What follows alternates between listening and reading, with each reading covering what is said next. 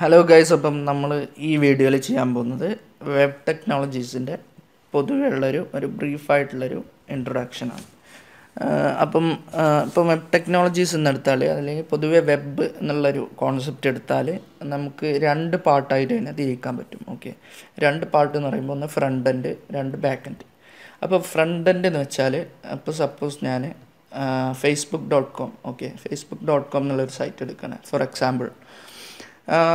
ഇവിടെ കാണുന്ന ഇപ്പോൾ ഫേസ്ബുക്കിൻ്റെ ലോഗോ, കുറേ ഫീൽഡുകൾ, പിന്നെ അങ്ങനെ കുറേ കാര്യങ്ങൾ ഇവിടെ കാണുന്നുണ്ട്. ഓക്കെ, അപ്പം ഈ ഒരു യൂസർ, ഇപ്പോൾ ഞാനൊരു യൂസർ ആണെങ്കിൽ യൂസർ കാണുന്ന ഈ ഒരു ഭാഗം, ഓക്കെ, ഈ ഒരു ഡിസൈൻ, ഈ ഒരു ഫ്രണ്ട്, അതാണ് ഫ്രണ്ട് എൻഡ് എന്ന് വെച്ചാൽ. ഓക്കെ, യൂസർ കാണുന്ന ഭാഗമാണ് ഫ്രണ്ട് എൻഡ്.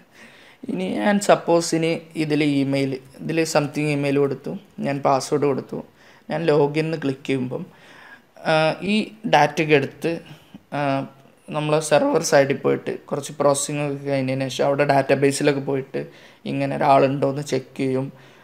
ഉണ്ടെങ്കിൽ നമ്മളെ ആ ഹോം പേജ് അവരെ ഫീഡിലോട്ട് പറഞ്ഞേക്കും, റീഡയറക്റ്റ് ചെയ്യിപ്പിക്കും. അല്ലെങ്കിൽ ഇൻവാലിഡ് പാസ്വേഡ്, ആ രീതിയിൽ നമുക്കൊരു എറർ മെസ്സേജ് വരും. അപ്പം ആ ഒരു രീതിയിൽ ആ ബാക്കിൽ നടക്കുന്ന കാര്യങ്ങൾ, ആ ചെക്കിങ്ങും കാര്യങ്ങളൊക്കെ നമ്മൾ അറിയുന്നില്ല, നമ്മൾ കാണുന്നില്ല, നമുക്ക് അതിൻ്റെ റിസൾട്ട് മാത്രമേ കാണുന്നുള്ളൂ.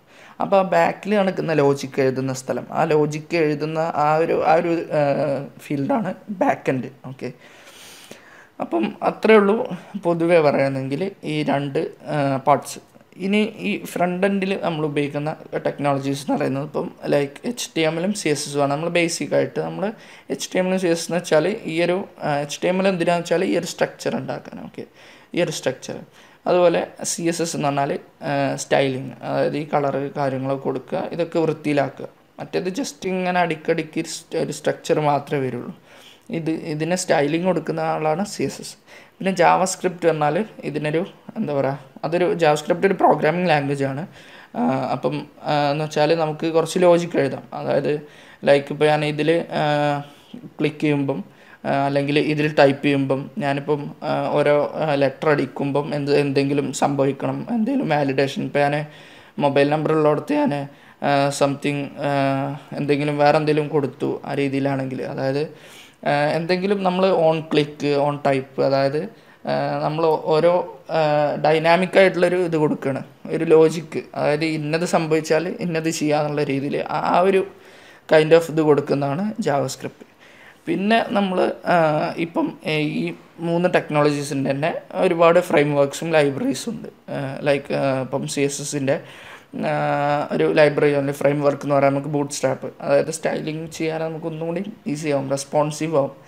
റെസ്പോൺസീവ് എന്ന് വെച്ചാൽ നമ്മൾ ഏതൊരു സ്ക്രീനിലും, അതായത് ലൈക്ക് മൊബൈലിലാണെങ്കിൽ അല്ലെങ്കിൽ ടാബ്ലറ്റിലാണെങ്കിൽ ഏതിലാണെങ്കിലും ഈ ഒരു വെബ്സൈറ്റ് കറക്റ്റ് ആ ഇതിൽ നിൽക്കണം. അതായത് ആ മൊബൈൽ കാണുമ്പോഴുള്ള ആ ഒരു രീതിയിൽ തന്നെ കാണണം. അല്ലാതെ കുറേ ദൂരെ എലമെൻറ്റ്സ് കുറച്ച് ദൂരെ നമ്മൾ സ്ക്രോൾ ചെയ്ത് പോകുക, ആ രീതിയിലുള്ളതല്ല. അതൊക്കെ കറക്റ്റ് വരുന്ന ആ ഒരു ഡിസൈനാണ് റെസ്പോൺസീവ് ഡിസൈൻ. അപ്പോൾ അതിനൊക്കെ ബൂട്ട് സ്ട്രാപ്പ് ബെസ്റ്റാണ്. ഓക്കെ, അതുപോലെ പിന്നെ ജാവാസ്ക്രിപ്റ്റിൻ്റെ കുറച്ച് ഫ്രെയിം വർക്ക്സ് ലൈബ്രറീസ് ഉണ്ട്, റിയാക്റ്റ്, ആംഗുലർ, വ്യൂ പോലത്തെ. അത് എന്താ വെച്ചാൽ നമ്മൾ ഈ ഒരു ഫ്രണ്ട് എൻഡ് ഡിസൈൻ ചെയ്യാനുള്ള അത് ഈസിയാക്കി തരും. അതായത് നമുക്ക് ലൈക്ക് നമ്മളിപ്പോൾ റിപ്പീറ്റ് ചെയ്യുന്ന കാര്യങ്ങളൊക്കെ നമുക്ക് എന്ത് ചെയ്യാം, ഇപ്പോൾ നമുക്ക് ലൈക്ക് ഈ ഇതിപ്പോൾ ഒരു ഇൻപുട്ട് ഫീൽഡാണ്.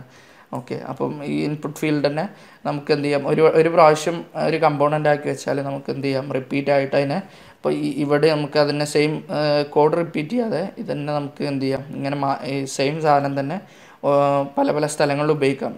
എക്സെപ്റ്റ് ഈ വാല്യൂസ് മാത്രം മാറുള്ളൂ, ഫസ്റ്റ് നെയിം സർനെയിം എന്നുള്ളത്. അപ്പം ആ ഒരു രീതിയിൽ ഒന്നും കൂടി എന്ത് ചെയ്യാൻ നമുക്ക് ഈസി ആകാനുള്ള കുറച്ച് ഫ്രെയിം വർക്ക്സ് ഉണ്ട്. അതുപോലെ റിയാക്റ്റ്, ആംഗുലർ പോലത്തെ. ദെൻ നമുക്ക് വരുന്നത്, പിന്നെ ഞാൻ പറഞ്ഞ ബാക്ക് എൻഡ്. ഓക്കെ, ബാക്ക് എൻഡിൽ നമുക്ക് വരുന്നത് മെയിനായിട്ട് ബാക്ക് എൻഡിൽ ഉപയോഗിക്കുന്ന ലാംഗ്വേജുകൾ നമ്മൾ PHP, Python, then JavaScript, Ruby പോലുള്ള അങ്ങനെ കുറേ ലാംഗ്വേജസ് ഉണ്ട്. അപ്പം ഇതൊക്കെ സെർവർ സൈഡ് ലാംഗ്വേജുകളാണ്. ഇതിലൊക്കെ നമുക്ക് എന്ത് ചെയ്യാം, നമ്മൾ ലോജിക്ക് എഴുതാം. അതുപോലെ തന്നെ അതിലും നേരത്തെ പറഞ്ഞ പോലെ കുറേ ഫ്രെയിം വർക്ക്സ് ഉണ്ട്. അതായത് നമ്മൾ ടാസ്ക് ഈസി ആക്കാനുള്ള കുറേ ഫ്രെയിം വർക്ക്സും കാര്യങ്ങളുണ്ട്. ഇപ്പോൾ ലൈക്ക് PHP-യിൽ ലറാവൽ, കോഡ് ഇഗ്നൈറ്റർ, അതുപോലെ പൈത്തണിൽ Jango, flask, then Ruby on rails, then Node.js with express, അങ്ങനെ ഒരുപാട് ഫ്രെയിം വർക്ക്സും കാര്യങ്ങളും ഉണ്ട്. അപ്പം അതാണ് പൊതുവെ ഈ വെബിൻ്റെ ഒരു സ്ട്രക്ചർ എന്ന് പറയുന്നത്. ഓക്കെ, അപ്പം ഇത്രയേ ഉള്ളൂ ഈ വീഡിയോയിൽ. അപ്പം നിങ്ങൾക്ക് ഇപ്പം ഒരു ഇൻഡസ്ട്രി ലെവലിൽ അല്ലെങ്കിൽ അതുപോലെ പറയാൻ വിട്ടുപോയ കാര്യം, ഇപ്പം ഇൻഡസ്ട്രി ലെവലിലാണെങ്കിൽ ഫ്രണ്ട് എൻഡ് ഡെവലപ്പേഴ്സ് ഉണ്ടാവും, ബാക്ക് എൻഡ് ഡെവലപ്പേഴ്സ് ഉണ്ടാവും. ഓക്കെ, രണ്ട് സെക്ഷനായിട്ടുണ്ടാവും. ഇനി ചില എന്നല്ല, ഇത് രണ്ടും അറിയുന്ന ആളുകളെ പറയുന്നവർ ഫുൾ സ്റ്റാക്ക് ഡെവലപ്പേഴ്സ് എന്നാണ്. ഫ്രണ്ട് എൻഡും ബാക്ക് എൻഡും ഡീൽ ചെയ്യാൻ പറ്റുന്ന ആളുകൾ. ഓക്കെ, അപ്പം അതാണ് ഇൻഡസ്ട്രി കോൺസെപ്റ്റിൽ ഈ ഒരു ഇതിൻ്റെ ഒരു സ്കോപ്പ്. ദെൻ അത്രേ ഉള്ളൂ പൊതുവേ ഈ വെബിനെ പറ്റി പറയുകയാണെങ്കിൽ.